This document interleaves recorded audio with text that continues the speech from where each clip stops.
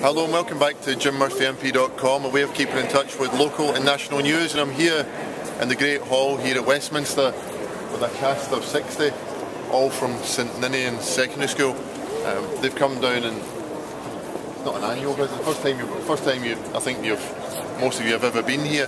Now we're in Westminster Hall. We're going to do a wee question and answer session, but Westminster Hall is probably the oldest part of the building. I'm not a professional tour guide, someone will do that for you, but I think it's from the 11th century this building was built, and it's where they've had banquets, royal banquets. It's been used for all sorts of different purposes. It was a courtroom.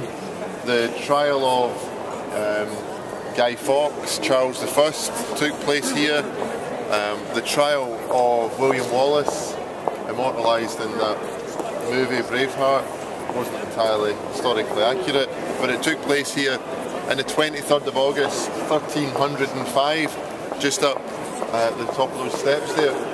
So it's been used through the centuries for really important purposes. It's used when there's a coronation, when the Queen wants to make a speech. Barack Obama spoke here last year. His Holiness the Pope spoke on those steps last year as well. So it's used. It's a really important part of the building. Some school students and school pupils come and say it'd be a great place for a five-a-side football game or something else, but that's, to my knowledge, it's never been used for that. King Henry VIII, I think used it for playing tennis, but as members of Parliament we're not allowed to do that. But it's great that you're all here and you're going to go on your tour. Now some of you had some questions, so if you want to just say your questions and I'll try and give some answers. Yep. And if you try and say it quite loud so they can pick it up. Did you always want to What's your name? Dominic. Did you always want to be an MP? Alright, okay. Dominic's asked if they always want to be an MP. I got elected by accident.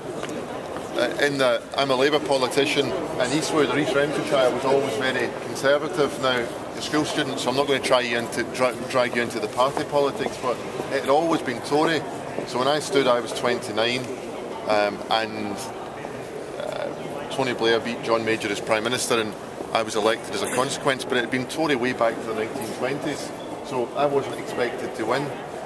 The reason I want to be an MP is that I grew up well, not far from your school really, although the kids aren't allowed to go to your school anymore in the future. I grew up in Ardennes. St Ninians hadn't been built, so I went to Bellarmine. But so growing up poor in Glasgow, and then my family emigrated to South Africa. So growing up white in South Africa made me realise that politics was a way to change things, and the world's an unfair place. Whether it was being poor in Glasgow or white in South Africa, you saw the massive inequality, particularly in South Africa during apartheid, which you'll study about, I'm sure, just the way in which the kind of horrible racism of it all. So that's why I got involved in politics, and I was in the right place at the right time when an election came, and I got elected to be an MP. Who else? Anyone else? Question? Yep. Okay, then what's your name? Scott? Scott Campbell. Well, you all know his name, of course, you're the school, but I don't. Scott's question is, can Ed Miliband and the Labour Party get us out of recession? Get us out of recession as a country? Now again, I'm not here to ram politics down your throat, but I think so. In particular, I think there's a better way of stopping so many young people being out of work. When I was a youngster, so a decent time ago, I was unemployed, and there's too many people unemployed, and you stick in at school, you go to college, you go to university, or you try and find a job. It's the government's responsibility to try and make that a bit easier for you. And what this government's doing, I think, is making it harder for young people to find work. And then when young people are out of work, they're getting stuck in unemployment for far too long. So there's just got to be a better way of organising things. No party's perfect. We all make mistakes, but there is a much better way of organising the economy. And unfortunately, the government seem to have prioritised looking after the rich at the expense of looking after real people and normal people, rewarding bankers rather than people who are just middle-of-the-road, hard-working folk. Anyone else? Yep.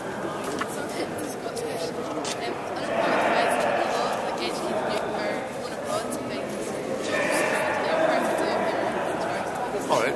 What's your name? Amy. Amy's question was about a lot of young folk who are going abroad to look for work. What would we do? How do you sort it? And the truth is, there's still a lot of young people come, particularly to London, because London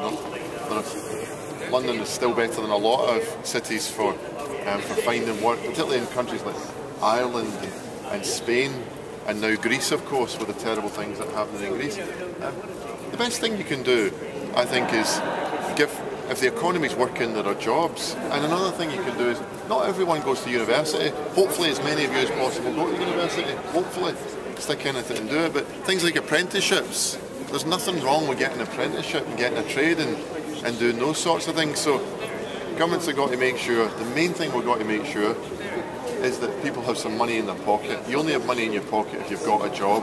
And if you're spending money, then the economy kind of works.